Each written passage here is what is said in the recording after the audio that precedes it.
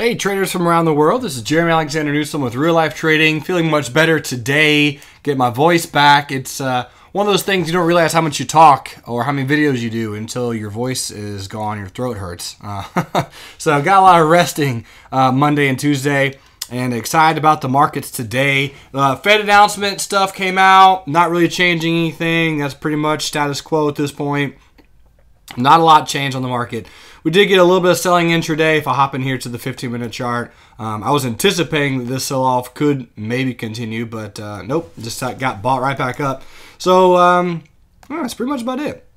So the SPY, looks like this was a little bit of a flag pattern, and we're probably going to keep going up. So I am still in this particular bear call, which expires this week. Now, what I'm anticipating at this point is we're probably going to keep going up, so I'm going to hold this until Friday.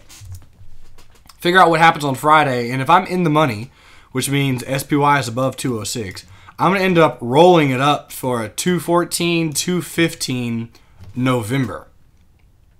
That's what I'm going to turn this spread into. So I'm just going to get it above the resistance. And at that point, that will be the all-time high. And again, my anticipation is that if we do continue up bullish, we'd at least run up into that resistance and then get a little bit of selling, even if it's for a week or two. And that should give me about 10-cent credit, which will be about break even overall. So that's my overall objective on the SPY for that 206, 207. If you did get a chance to leg into the Iron Condor, the 195, 194, talked about that on the 19th of October. There's a little bit of premium in there, and that's going to likely expire worthless this Friday on the SPY.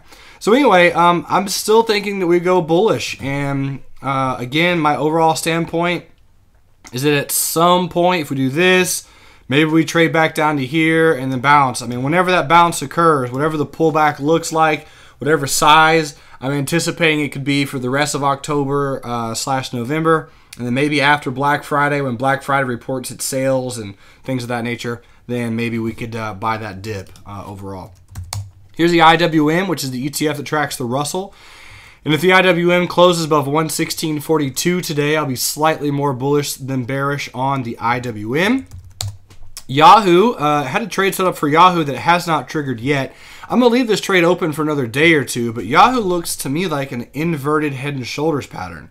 So we got a little bit of a inverted head and shoulders. Got a nice gap yesterday from the BABA earnings. Today we got a little bit of a candle. I was looking for a pullback into the neckline and then a bounce. That has not happened yet. Like I said, I'll leave that open another day or two. But Stan has himself a put sale for November that should expire worthless on the third Friday of November. $28 strike on Yahoo. That looks good at the moment. Alibaba.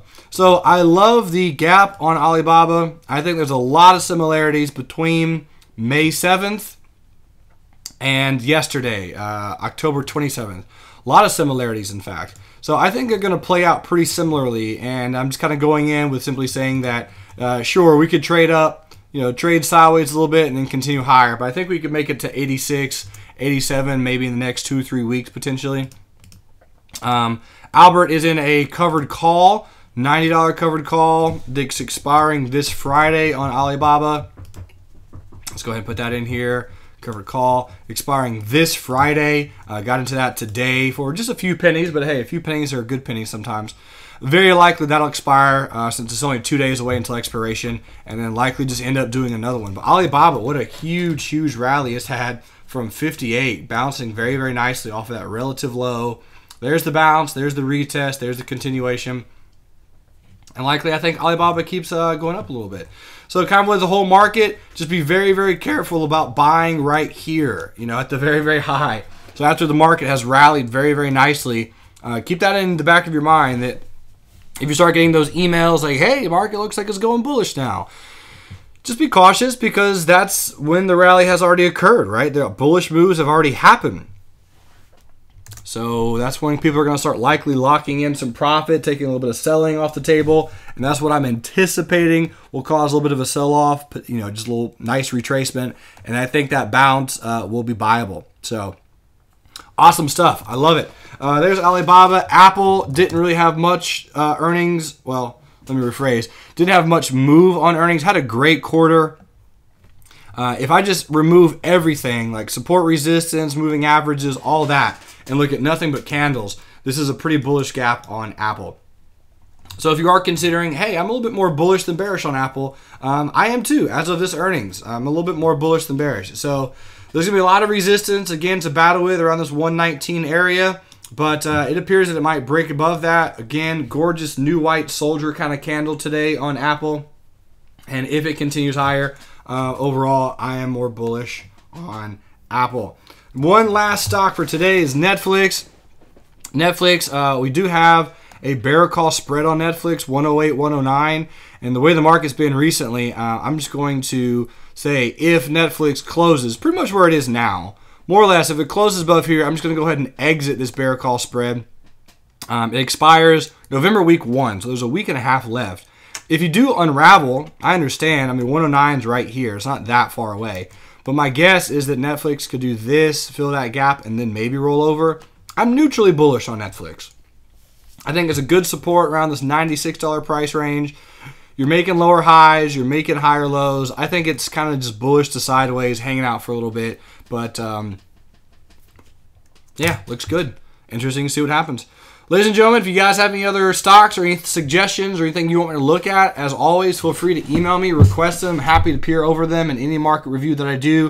Free market updates every Monday, Wednesday, Friday here at Real Life Trading. I mean, free. Actually, everything's on our website. It's free. If you ever get a chance, hop over to www.reallifetrading.com, and we post articles, videos quite often on our website, along with trade setups over here on the right. So there's some trade setups that I post at Real Life Trading's Trading View channel. Then I also post some articles right here, videos, all that kind of good stuff. It's exceptional. Feel free to hop over there, visit it often. It's updated every single day. Ladies and gentlemen, have a great afternoon, and until next time, remember, love life, live life, and trade it.